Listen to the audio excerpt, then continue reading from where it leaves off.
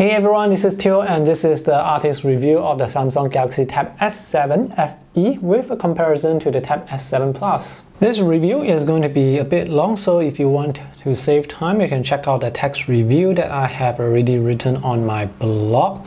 The link is in the video description below, or you can use the timestamps provided to jump to different sections of this review.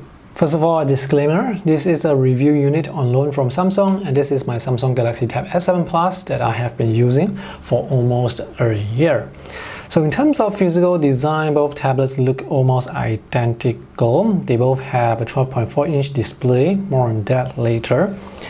They are both very thin. This FE is just slightly thicker. You can use cases for the Tab S7 Plus with the FE, no problem, because the physical dimensions are almost the same. On the back, the FE only has one camera, whereas on the Tab S7 Plus there are two cameras. One is an ultra wide, and there is this area here for charging the battery that's inside the S Pen. Now you don't need to use the battery in order to draw or to write. In fact, the S Pen that comes with the FE doesn't have any battery inside. The FE is priced from $529 onwards, depending on the specifications, and the Tab S7 Plus is priced from $849 onwards, depending on the specifications. So in order to bring the price point for this tablet down, Samsung had to make some compromises. And this is almost $300 cheaper. Let's look at this comparison table and see where are the differences on paper. By the way, the 11-inch Tab S7 is priced from $649 onwards, so this is around $120 more than the FE. For the Tab S7 Plus, the resolution is 2800 by 1752. For the FE, it's 2560 by 1600. Now both displays are really sharp. I wasn't able to see any pixelation. The weight of the Tab S7 Plus is lighter, but not significantly so. The main difference is the display. So on the FE, this is using LCD with 60 Hz refresh rate, whereas on the Tab S7 Plus it's using Super AMOLED with 120 Hz refresh rate. So in terms of how smooth the animation are, like when you're scrolling web pages, opening apps, that animation will be really smooth. But here you can see the animation, it's a bit more choppy. I personally don't mind using a display with 60 Hz refresh rate because it doesn't really affect my work. Now for the Samsung Tab S7 Plus, this refresh rate is fixed at 120 Hz, and that actually affects the battery life quite significantly. I was only able to get around 7 hours of battery life with this, whereas for the FE I can get around 12 to 14 hours. But the downside is the 15-watt charger included is really slow at charging the tablet. It's going to take 3 hours to charge this, so I highly recommend you buy a much faster or more powerful charger. The chip in the FE is Snapdragon 750G, and the Tab S7 Plus is using Snapdragon 865 Plus. The performance difference is actually quite big. However, in real-world usage, when it comes to drawing, the difference is not that noticeable. But I do notice sometimes when I try to minimize apps or switch between apps, there is the occasional stutter. But thankfully it's not so significant that it affects my work. But you can definitely feel the difference if you have two tablets side by side to compare. So the Snapdragon 865 Plus is definitely more powerful. It will give you basically a smoother user experience. And the RAM and storage on the FE is lower, so you get only 4 to 6 gigs of RAM and 64 gigs to 128 gigs of storage. Storage is not an issue because there is the micro SD card slot, but RAM, it's just 4 to 6 gigs instead of 6 to 8 gigs on the Tab S7 Plus. So if you want to buy the FE, definitely go for the model with 6 gigs of RAM, because I find that when it comes to multitasking, there is the app reload. So when I switch from the browser to the drawing app, sometimes the drawing app would actually reload, and sometimes the web pages will reload. I don't have this issue with the Tab S7 Plus, so that's something you have to expect. The S Pen latency is 9 milliseconds on the Tab S7 Plus. There is no mention of the S Pen latency on the FE, but latency is affected by the app you use as well as the refresh rate of the display. Latency will appear in the form of the line trying to catch up with the pen tip, and because this display is 60 Hz, the line will appear bit by bit compared to on the 120 Hz display, where the line will appear really smoothly. But even on the 120 Hz display, there will still be the latency as the line tries to catch up with the pen tip. I am not particularly a fussy person, so the latency here doesn't really affect me, mostly because it's not the irritating type of lag. The main thing you should note here is the S Pen is really accurate. There is no misalignment. The Tab S7 Plus has 4-way speakers, whereas on the FE it's just 2-way stereo. The audio quality is still fantastic, though it's loud and it has clarity. The unlocking mechanism on the FE is 2D face unlock. There is no fingerprint unlock. Anyway, the face unlock and the fingerprint unlock on the Tab S7 Plus, it's not that great.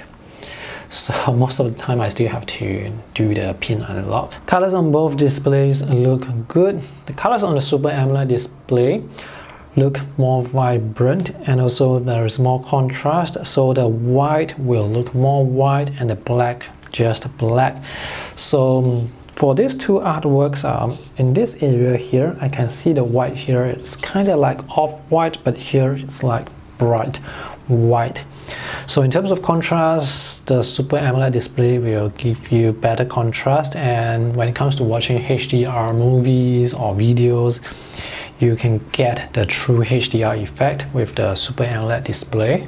Having said that, the colors and the contrast on this LCD still looks really good on its own, so I definitely don't have any issues with the colors and contrast here, just that on the Super AMOLED the colors are more vibrant and you get more contrast. Now the Tab S7 Plus has more resolution, so if you look at the user interface, I'm not sure if you can see it, but the UI elements like the icons, the tags, the palettes are actually slightly smaller. It's not a significant difference, and because the UI elements are slightly smaller, you get a bit more canvas space. The difference in resolution is just a very minor difference. Now both displays unfortunately are still quite glossy. There is no anti-reflective coating, so if you are using this outdoors, well, just be prepared for some reflections. Viewing angles for the LCD is not as good compared to the AMOLED, so when you view this from the side, you can see that drop in brightness, but the colors, they don't shift much, so it's just a slight drop in brightness. Let me show you some line quality test. Initial activation force of the S Pen is quite low. You can apply the lightest of pressure to get thin lines very easily. This is how thick that line really is. Lines can taper quite nicely, quite smoothly. Line transition from thin to thick is quite smooth, and you can go from thick to really thin easily. It's also easy to maintain consistent pressure to draw lines with consistent waves.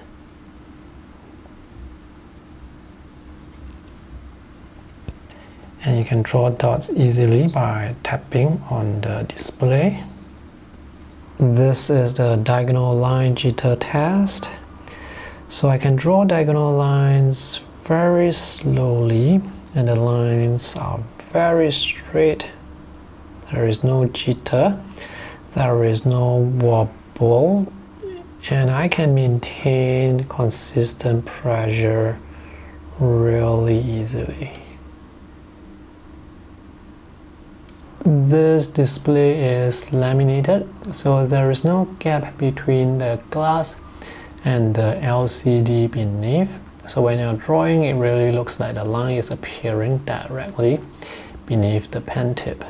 The S Pen supports slightly over 4,000 levels of pressure sensitivity, and there is tilt sensitivity support as well. Now here you can see some broken lines. You can tilt the pen like this to draw the broad strokes, but if you tilt it too low, then the plastic part of the pen will touch the glass instead of the pen tip touching the glass, and nothing will happen. This app, by the way, is Concepts, and the latency here is actually much better compared to Medibank Paint Pro. If you plan on drawing on your tablet for long periods of time, I highly recommend you get a proper stand. This is the stand I recommend, the Pablo PR100, that you can use with phones, tablets of any size. You can even use this with laptops. It's really well built, and it can go really low and it can go really high. So this is very useful. I have two of this. This here is the official Samsung book cover made for the Tab S7 FE. It attaches to the tablet using magnets, and this book cover is actually quite good because you can attach the bottom of the tablet here using magnets to the cover here, and the attachment, the magnets are really strong. So once you attach the tablet here, it doesn't really move much, so you can actually press down quite hard on the tablet and the angle will be fixed. There are only two angles though, on this and this. This angle still works fine for drawing. If you use those foldable covers like this where you can fold into a triangle, this is not that great for drawing. You can deploy this like this, but it's sometimes quite low. So even with a case or a cover like this, I will still have to put this on the stand. There's also a space for you to keep the S Pen on the book cover. So this book cover is quite slim. It's very well designed. The downside is it doesn't protect the side, so be careful not to hit the side of the tablet. You can attach the S Pen to the top of the tablet as well, which is quite convenient actually, and also on the back, but it's kind of pointless to attach it to the back. So sometimes when I'm drawing, I may want to just leave the pen here and go for a coffee and then come back and continue. So this is quite convenient. And now let me just draw something really quickly while I talk more about the drawing experience. So this app that I am using is Clip Studio Paint, and this Android version has the same functionality as the desktop version. The overall drawing performance is really good. There is no lag whatsoever, except when I use like really thick textured brushes, then there will be lag. But the thing is, even when I'm using the Tab S7 Plus with the better processor, there is still lag when using huge textured brushes. So the amount of lag that I have here, it's not very different compared to the lag that I have on the Tab S7 Plus when using huge textured brushes. The S Pen is quite accurate. It's very sensitive. You can just pick like a huge brush and use the same brush throughout and vary the thickness of the lines just by varying your pressure. Here you can see the lines are a bit wavy. That's because my hands are wavy. But if you have the right technique, you can get the lines to come out just the way you expect them to, and you can use finger gestures as well to navigate. And finger gestures, they work really well, very responsive. And there is perfect palm rejection. So if I use my finger to draw on the canvas, nothing will happen. In this case here with Clip Studio Paint, this app allows only pen input for drawing. So if you use your finger, you can just move the canvas around, nothing will happen. There will be no stray strokes introduced, so that's really nice. Perfect palm rejection. And because the S Pen is sensitive and accurate, if you need to draw precisely, I don't think you have any issues when drawing with this. So when it comes to drawing architectural style, yep, no issues here. You can draw very precisely. One issue that I have with the S Pen is it's quite slippery on the glass surface, so it glides very easily. So this is definitely something you have to get used to, as in how smooth the pen tip is on the glass surface. You may be tempted to buy or apply a matte screen protector over the glass, but the thing is, this pen tip, this is actually a rubber tip, so this may wear off much faster on a textured surface. So if you want to draw precisely, you may have to draw a bit slower, but it's not really a big issue for me. I don't think latency is going to affect the accuracy of your work, because ultimately the lines will still go to where you expect it to go. So for example, right now I'm sketching like really fast, and latency is not really an issue here. You can sketch real quick, and I like how the lines can taper really nicely. Let me color the sky with this brush called Wet Bloating Ink. So if I increase this brush size to 300, this is the lag you can expect.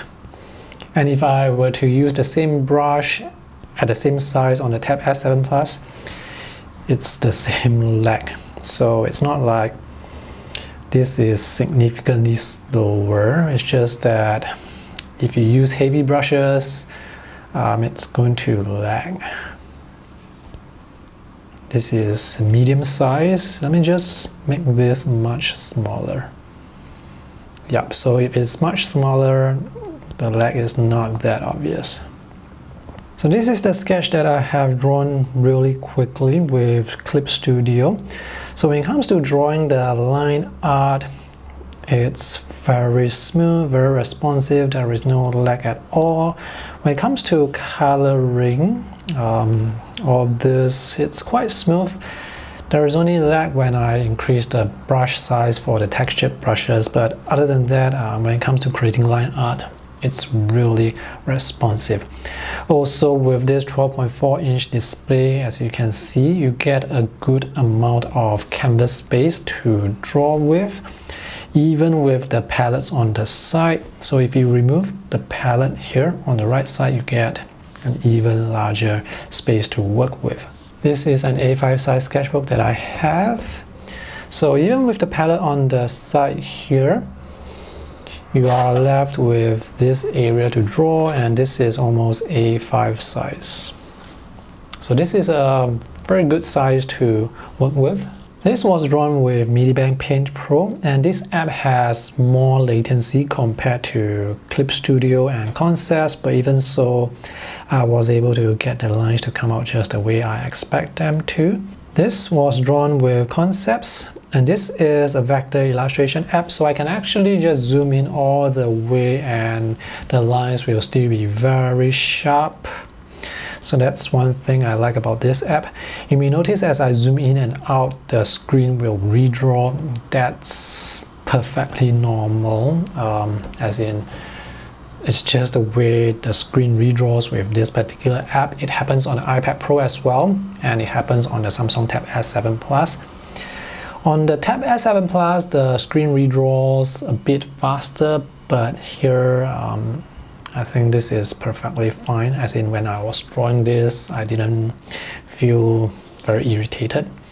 And also with this textured brush, yep, no lag, no significant lag.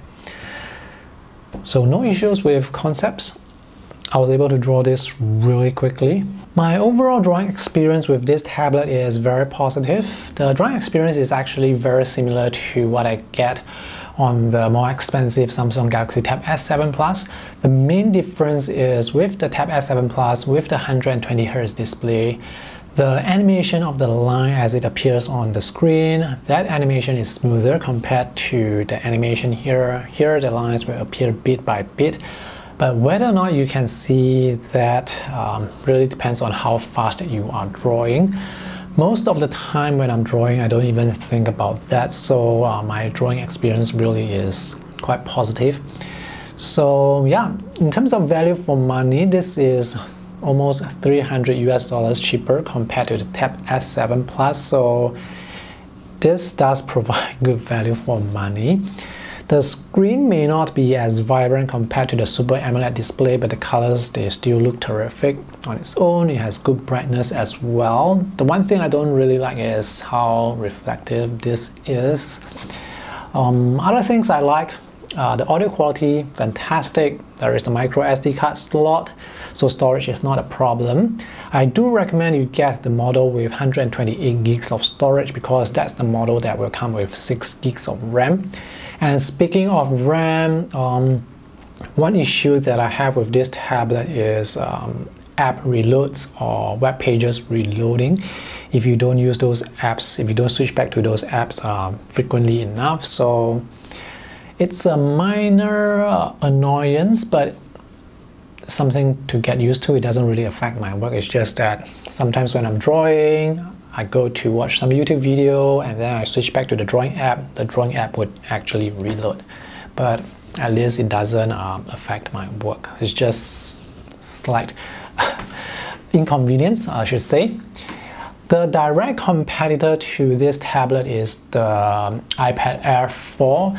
The base model of the iPad Air 4 comes with 4 gigs of RAM, with 64 gigs of storage. If you want to upgrade to 256 gigs, it's going to be like way more expensive. The Apple Pencil is also not included. Here, definitely go with the 128 gigs of storage because that's the model that will give you 6 gigs of RAM, and the S Pen is included. Overall price is still lower compared to the iPad Air 4, and this is a 12.4-inch display, whereas the iPad Air 4 is just an 11-inch display. So that's pretty much all I want to say about the Samsung Galaxy Tab S7 FE. I do think it's a good value for money. In terms of drawing performance, it performs really well. So if you want to buy or if you want to get an Android tablet with like a large display, which has good drawing performance, this is the tablet to consider. Alright, that's my review. If you guys have any questions, let me know in the comment section below. See you in the next video. Bye!